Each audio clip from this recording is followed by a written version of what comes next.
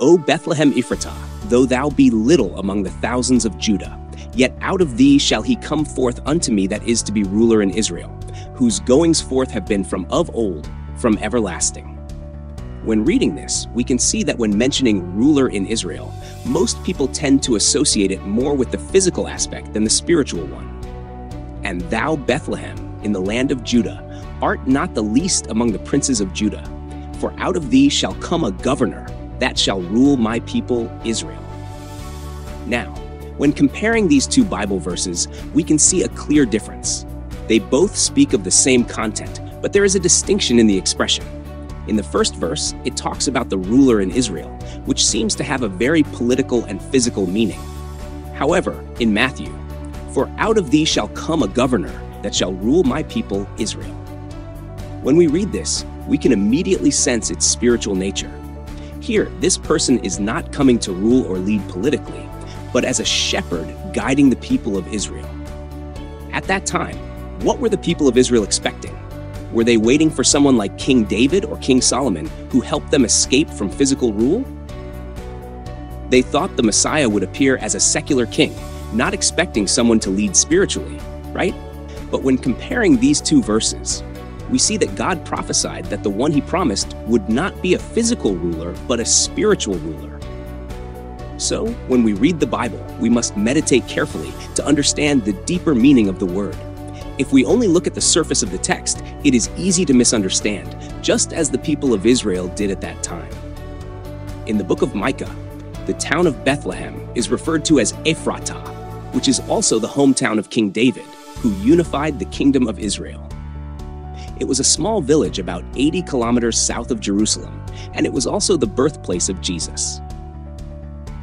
Next, we see that the wise men, those who were skilled in astrology, predicted that a future king would arise, and they began to seek him. When King Herod heard about this, he secretly planned to kill the king. He told the wise men that if they found the child, they should worship him and report back so that he could also worship him. But what was King Herod's true purpose? His true intent was to find and kill the child to secure his own throne.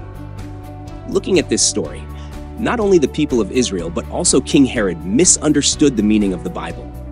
They thought Jesus came to rule physically, but they didn't understand that he came to lead the people of Israel spiritually. In this passage, there are two groups of people, King Herod and the wise men.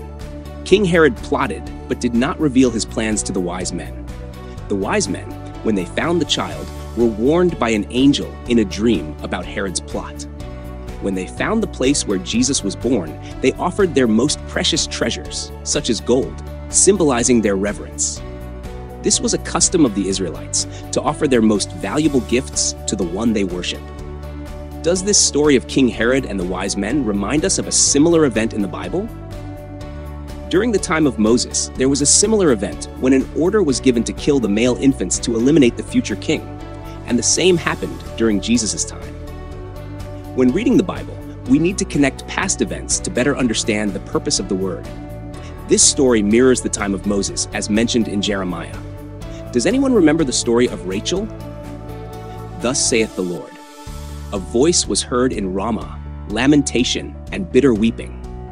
Rachel, weeping for her children, refused to be comforted for her children, because they were not.